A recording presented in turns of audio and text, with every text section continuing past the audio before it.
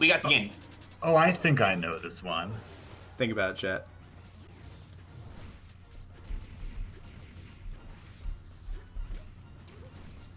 But we got some an immediate big punish over. Oh, was that a stock 0 to death right away from TheSleek1? Oh my god, that was incredible. Showing the TheSleek1 that he is not afraid of him. And so he could... the answer, for those curious, was hidden power.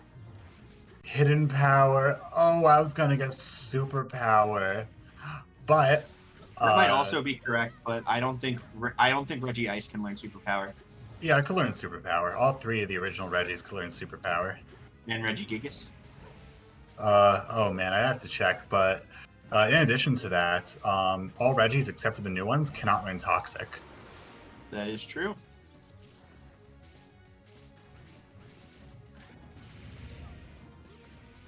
So the TheSleek1 just getting the hand, sorry, from Shadowhawke here.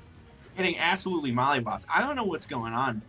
Just as soon as you put Sleek on stream today, he is losing. Uh-huh. Yeah, maybe he's just tired. Maybe he's got stage fright. Yeah. Like when you go to the, when you're in the bathroom and you're in the urinal, and then there's the dude that comes and goes right to the urinal next to you, and you can't get it going. Yeah, that's stage fright. Oh yeah. It's happened to me. It's happened to you. Happened to everybody who uses the urinal. And right now, it is happening to the TheSleek1 on the urinals of battle. The urinals of battle. Mole, I fucking love you. I love you too, Wombat. Oh, that was a bold Dacus right there. He expected him to, I guess, like short hop side B in. Mm-hmm. Oh yeah, definitely. A nice shield by the TheSleek1. I feel that such boldness is acceptable given the lead that Shadowhawke has over the TheSleek1. At the same time, TheSleek1's a very good player. He's had some very good wins in this bracket alone. So he is not one to be slept on. Also, this is a pretty good placing for anyone who gets this far. This is the second biggest Wombat Wednesday ever. Can you remind me, how many entrants does the biggest Wombat Wednesday, also known as Wombat Wednesday 24, have? 47. 47. And then this one has, I believe, 44. Oh, is that so? I thought we got 50-something last week. No, we got 49 people signed up, and then 2 didn't check in. Gotcha. Yeah, still very impressive turnouts, which means... Ooh, nice Dacus. Not enough, because Rob eats cake for breakfast, but it was very nice. Yes. And you could see that because Rob has eaten cake for breakfast, it's really jamming his mainframes here. Because robots can't eat cake. Says you. Says me, yes. What if there was a robot who was specifically designed for eating cake? And what if that robot was the TheSleek1? Well, perhaps we'll find out. But if we do, it's not going to be during this having game. His cake and eating it too. Yup. You know, I never understood that phrase, because if you have your cake and eat it too, don't you... Of course you're going to eat it if you have it. What it should be, you can't eat your cake and have it too. Because but you can. If you eat the cake, you don't have the cake anymore. Okay. That's what it means. Gotcha. So he's doing something that he can't. But back to the match. The TheSleek1 goes to his tried and true patented Fox. So I said that earlier, that Lucas is super good. This Fox has given me a lot of anguish over the years. Oh yes, Fox Squirtle is not a great matchup for Squirtle, I say. It is not. But also, the nice thing about Fox is that he gets countered by Fox. TheSleek1 might be the only Fox who actually knows the Squirtle matchup. Oh yeah, you guys used to play every week. Yeah, we used to play every single week. You also used to play him every single week. I did. There was a weapons triangle between me, you, and the TheSleek1. It's a little bit different right now, but it would go, I beat the TheSleek1, you beat me, and then the TheSleek1 defeats you. Yeah. There was a fun little thing that would happen that made HBA tournaments a little less predictable, especially when Zubat wouldn't show up. Yeah. And then there was Zubat, who'd give us all the hands. But back to the match. I think this was a very nice counter pick. Ooh.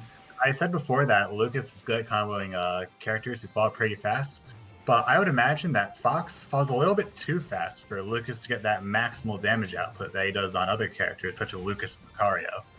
He has other combos he could do instead. That is true. Not to mention the tag. Oh, okay. It wasn't enough with that fine. F smash, keeping him off, keeping that recovery game going. Tries to pull a sneaky with the PK Thunder. Oh, another sneaky. Why did you lay it on Misses stage, the ledge. Shadowhawke? Why are you like this? Anyway. Mm-hmm. So last game, the TheSleek1 was tired, but this game is clear that TheSleek1 is still tired, but instead he is tired of Shadowhawke's shit. Tell him what's what. But he's only got about a stock lead. So AOC is supposed to be on for the entire tournament, but TheSleek1 only turns it on when he picks Fox. Oh. People keep forgetting to turn it on. Uh-huh. Which the incoming Wombat build is going to solve, because it will just have it on by default. Oh, hell yeah. Tell me about the Wombat build. What should I expect from the Wombat build? ALC will be on. There will be other things in store, but you got to keep them on the down low. Of course, of course. But there you have it, guys. Wombat build, the new one, will have ALC on by default. And if somebody wants to be a sweaty loser and turn it off, they can. They just have to go over the rules and turn it off. But the rule of Wombat Wednesday is that ALC is king. Yes. Online or offline doesn't matter, because L canceling is stupid and bad. Yep. I am Wombat, and I approve this message. Yeah, so, we got a very different game 2 from game 1. I think it's really important for Shadowhawke to, like, win some series neutral game if he wants to sort of close the ever-increasing gap. As Sell for Bear doesn't have the time to Rar Bear. Okay, we got another Stepping on Beach.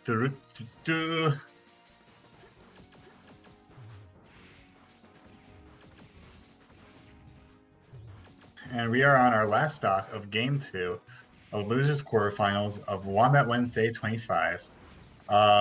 This is still doable for Mr. Shadowhawke, but he cannot make a single mistake. Like when he missed ledge after that PK Thunder. Yeah, now we're at the point where he cannot get away with anything. One up smash will kill him. One grab will kill him. One bear, almost kill him. Yeah, see, he's gonna start lasering more because he knows those straight back airs will start to kill if he Yep, there it is. Doesn't need a straight bear. He can get a straight up smash. And the real good checkmate about that situation where he started using those lasers against high percent Lucas is that Lucas can't absorb them. Yes, in theory, he can absorb them, but since Fox has no lag after he lands from his lasers, he can bait out the absorb, which takes some time, and then just run in and up smash or something. We are going to game 3. Green Hill Zone. The TheSleek1 is a very defensive player. Needs enough room for Dash Dance trickery as well as laser camping. So I think this is a very good idea for Shadowhawke to go here. I don't think Shadowhawke really cares about when attacks kill from the top, because his up smash is just so dummy strong that it will not matter in many circumstances. That's a great edge cancel on that side B from TheSleek1. Oh yeah. It's kind of hard to keep up with because it's a moving platform. Yeah, which makes it all the more impressive.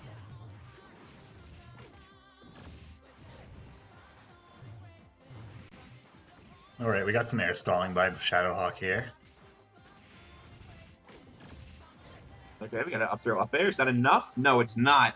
Another blessing of Green Hill Zone for this matchup is that the ceiling is much higher than most other stages, mostly because the stage itself is so low to the ground. It's so low in comparison to the rest of the stage that's available to them.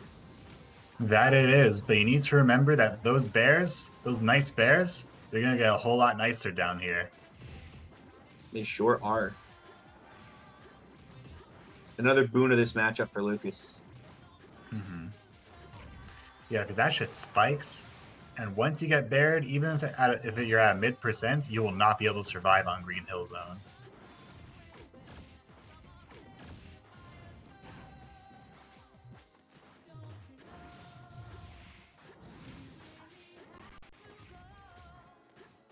Okay, so we got some footsies here. Shadowhawke tries to be cheeky. TheSleek1 catches him with an air. Okay, this time didn't mess up, was able to grab Electric PK Thunder, but unfortunately falls right into up air. Right there. Yeah.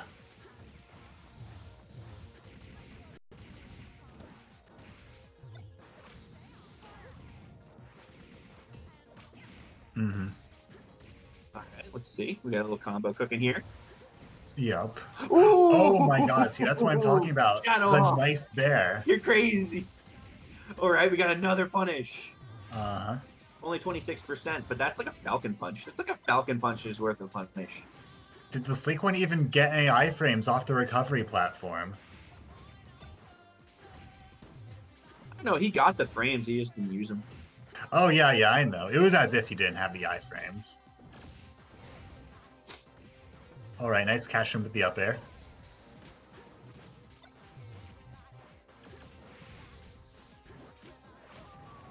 Oh, he right, accidentally so side beat with an up piece.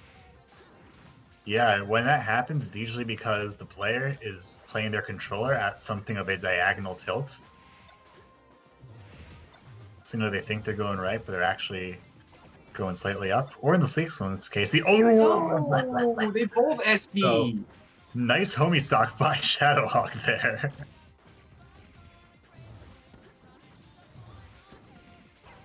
That doesn't matter. He's not phased by his the punish. SD. Okay, the fair and the back. Oh, he misses the back air. Oh my god! That's gonna spike him. He does it again. It was Jesus Christ! This is wild. I didn't even know that could happen. Where are we gonna go this time? That was something. Shadowhawke just needs one more game to defeat TheSleek1 and move on to losers semifinals. All right, we got Final Destination as a counter pick from Fox. Classic, no items. Fox only Final Destination. Shadowhawke's breaking the rules. He's playing Lucas. But, they're both space animals.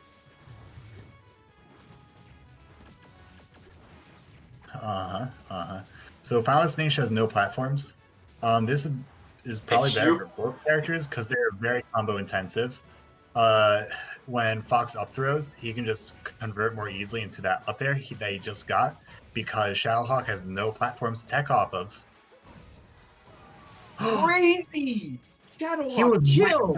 Don't actually chill, but chill!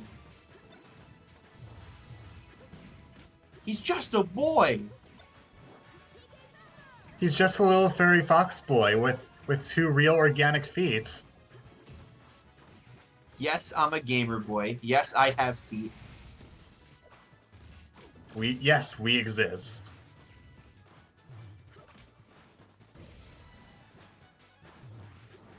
Alright, sword baits. TheSleek1 makes a nice tech roll, opposite direction of Shadowhawke's wave dash.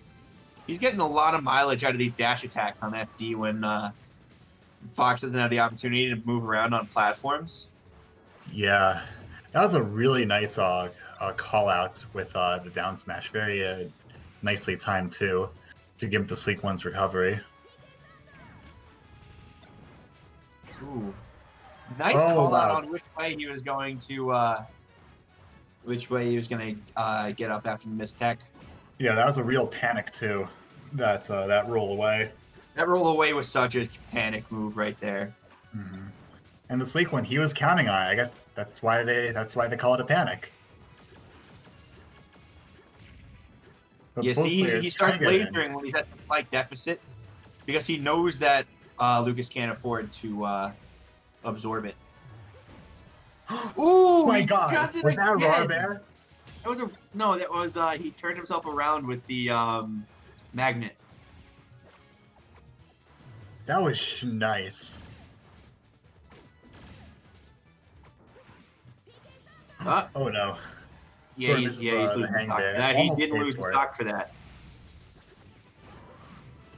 All right, well, now Shadowhawke is pretty much back on his bullshit.